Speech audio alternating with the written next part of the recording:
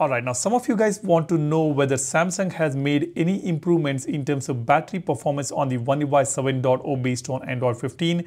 Have they added any new features to the battery settings? Is there any enhancements or any additional features for improving the longevity of the battery? So I thought I will make a quick video and show you guys what has really changed on One UI 7 with respect to the battery settings on the Samsung Galaxy phones. Now before we go ahead, if you are here for the first time, do hit that subscribe button and like button. I would really appreciate that. You get to learn a lot on the channel, so go ahead, subscribe and become a part of Apex community. And every video I post will have a brand new wallpaper. If you're interested in this specific wallpaper you are seeing here on the home screen, the link is in the description. Go ahead, download it. You can check out all my previous videos also to get some new wallpapers. Now let's go ahead. Now, the first thing I would like to tell you guys is that the battery performance on One UI 7 so far has been good. This is the second beta in the West and first beta here in India on my device. And this is the official beta I'm talking about. The battery performance is pretty good. The screen on time is somewhere around 7+ hours on a moderate usage. And if I consume a lot of media, then I can extend it up to 8 to 8.5 hours. And if I play a lot of games and extensively use it, the battery performance is somewhere around 6 hours, which is more or less same as before. On the One UI 6.1, we used to get similar results. And here on One UI 7 also, I would say it's almost the same results that I am getting. But yeah, this is the beta version, so this is not the right time to test the battery. So I will share the battery test results once we have the stable version in the month of January. So stay tuned for that video. Now, let me go to the settings here. Let me show you some changes which Samsung has made on the battery settings on One UI 7. Now here, let me tap on power saving mode. Now this menu on power saving mode looks more or less the same as One UI 6.1's power saving settings, but Samsung has added one very important option which may not improve the battery on power saving mode, but it will enable us to get the 120Hz refresh rate even on the power saving mode. That sounds pretty cool, isn't it? Set motion smoothness to standard. This is a brand new toggle that we have got. When disabled, the motion smoothness will be on 120Hz. Let me enable the power saving mode here and let me go to the settings again and enable the refresh rate indication on the top. We've got this under developer options. Let me tap on show refresh rate. I'll enable this. Now you can see the phone is on power saving mode, but the refresh rate is 120Hz adaptive. So we will be able to get that higher refresh rate experience on the display despite enabling the power saving mode on the phone. Let me go to the settings again.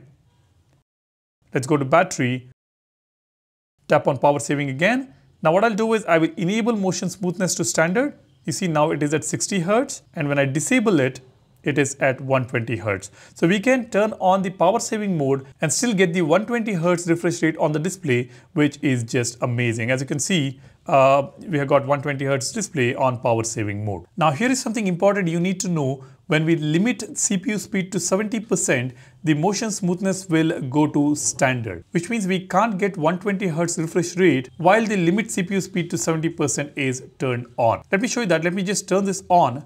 Let's say I want to save some battery by limiting the CPU speed, then the standard motion smoothness will also be enabled. It automatically gets enabled here, which means we can set the CPU limit speed to 70% and that makes sure the motion smoothness is also at standard. And if I try to disable this, it says I have to turn off the limit CPU speed to 70%. So let me tap on turn off. So now we've got 120 Hz refresh rate and CPU speed is not limited to 70%. It has been disabled. So for the phone to run at 120 Hz display, the CPU should run in full speed. It cannot be limited to 70%. So that is a bummer here.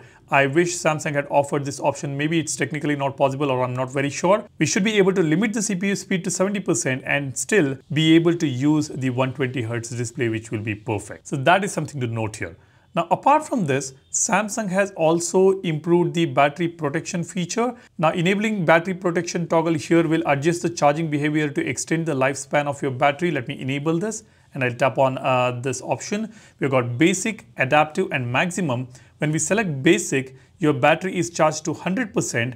charging will stop until the battery level drops down to 95%, and then charging will start again. And in the case of adaptive, the charging itself will stop at 80% while you are asleep and switch to basic before you wake up, which means it will switch to this option, basic, before you wake up. And here it says sleep time is estimated based on your phone's usage patterns. So based on your usage patterns, it will ascertain your wake up time and it will switch back to the basic, which means you will get 95% charge while you wake up. But during the night, it will only charge up to 80%, which is amazing. So that is adaptive. Then we have got maximum. Your battery will stop charging when it reaches 80% and it doesn't charge at all. It will remain at 80%.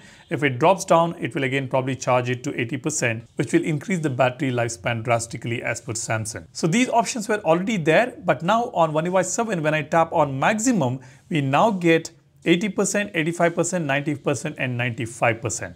Your battery will stop charging when it reaches 80%, or you can set it to 85%, 90% and 95%. This is a very important option which a lot of us have been requesting Samsung to add, and now we have got this option. Just in case if you want 90% of your battery to be charged when you unplug it from the charger, then you can set it. If you wanted 85%, 80%, so setting 80% will increase the battery lifespan, but this 80% may not be sufficient for you to run the phone the entire day. You may need 90% or 95% or 85%. Depending on your requirement, you can select these options. So this is another big change Samsung has made with respect to the battery protection, and we have got this cool change under power saving option. Apart from that, Samsung did not add any other features here, and in terms of the system battery performance, I will be able to tell you guys or share the screen on time only once we have the stable release. So stay tuned for that video.